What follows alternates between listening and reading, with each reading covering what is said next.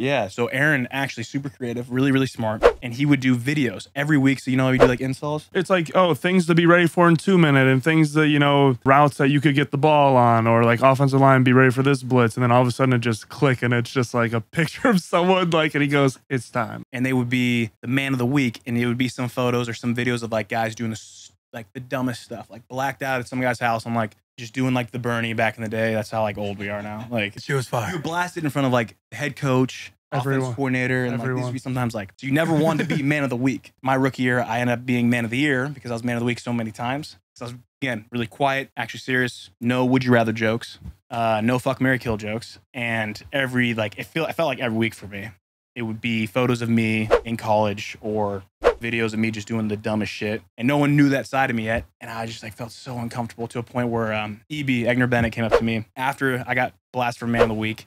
He literally says, he goes, who are you? I was like, what do you mean?